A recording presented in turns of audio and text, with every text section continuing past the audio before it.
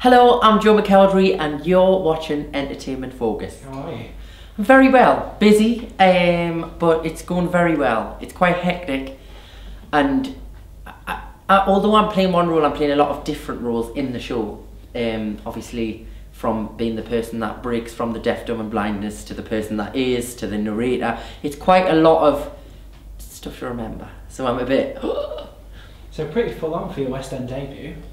Yeah, I mean, it is a West End debut, but it's a very, I think it's a different show to what people will expect, in a good way. You know, it's gonna be fun, and you know, it's a lot of singing, which obviously I'm used to.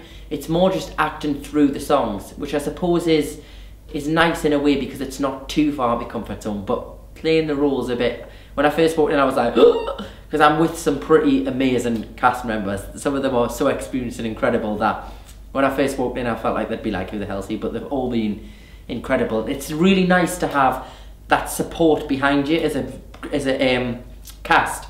I've never been used to that. You know, I've went on stage and it's normally just my voice and the band, and it's nice to be with your band players, but it's normally you fending for yourself with your voice. So to have that vocal power behind you just picks you up, and it kind of like catapults you into the audience, which is really nice. Well, we were just talking to Daniel Boyce and he was just singing your praises, saying how great you are and that he's been in awe of you in rehearsals. Oh really? So we're expecting pretty good things here. Has he really? Yeah, that's what he's just said. Oh, I'm flattered. I mean, they're all incredible. He's incredible.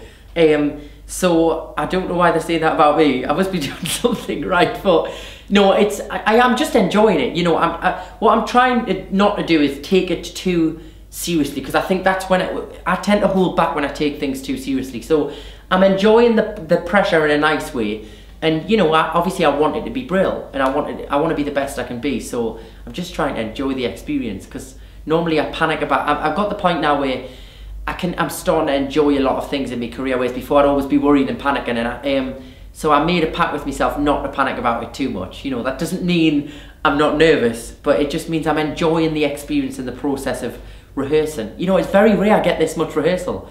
Normally I'm rehearsing in the back of a car on the way to a gig, so it's nice to have 3 full weeks with everyone and gel with everyone and really bash out the role and get it right. So how did this opportunity come about? They asked about a month ago if I would be free, and at first it was touch and go if I was going to be free, because there was something else going. Well, I feel like I might have been something to do with the album, and then it ended up being changed, the dates. We ended up managing to reschedule some things so that I could do it. And I watched the film, and obviously I know Roger Daltrey through the Teenage Cancer Trust, so I knew a vague background, and my manager's a big Who fan and loves Tommy. So she was like, have a look at it and see what you think, because I think it would be really good for you to do. And I was looking for something that would be different to what people would expect. So I felt like it was the ideal opportunity to kind of go, I'm gonna try this, you know, and see what happens. And do you think, may it lead to more theatre work, do you think, perhaps? Or you kind of testing the waters? I mean, I feel like it's been made like a big bold statement. It's like, this is his first time in the West End, and it is. But I don't want it to be like a message of like, right, this is what I'm doing for the rest of my life now, or this is it. Do you know what I mean? I kind of just want it to be an experience that proves to people I can do other things as well. And if that leads to doing something in the West End, I'm always open to the idea anyways. I love musicals, so to me it would be great to do a run in something eventually, but it has to be the right thing. You know, it has to be the right thing, the right time, a time when I can really commit myself. So this was an ideal opportunity to really try it and put my foot in the water, see what happens, see if I like it, see if I enjoy it. I'm loving it at the minute. And you know, see if people like it. You know, that's the most important thing. Depends if the audience, like me, is playing a different character. Well, judging from the reaction that your fans are having on Twitter, they've been tweeting at me saying how excited they are, and they were clamouring to get tickets as soon as it was announced. So there's a lot of excitement and anticipation there. Fingers crossed. I mean, I really hope people enjoy it. I hope that, and this comes from me as well, I hope people can take me out of the equation and see me as a part of the show, because I feel that's important as well. You know, I don't want people to come and think they're seeing Joe from the X Factor or Joe the singer who's brought out albums. I want them to see me playing a role. So hopefully, I mean, that comes from me ultimately. So hopefully I can deliver that, as well as people coming in with kind of an open mind and not I'm coming to see Joe McElderry. Do you know what I mean? Yeah. I don't want that to sound arrogant. It just creatively I would like them to see me slotted into the show instead of just, you know. So there's a lot of pressure, but it's fun pressure. So since we last saw you, I think the last time I saw you was when you launched your Christmas album, which was a while back. That was a while back. And you've been pretty prolific since then. You've obviously, the Christmas album did well, you've got the new album this year.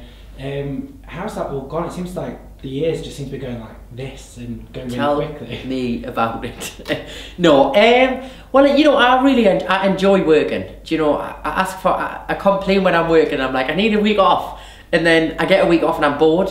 So the more the merrier. I'm just like, let's keep going. As long as people want to hear them, as long as people are going out and supporting them, I'm like, let's do it, you know.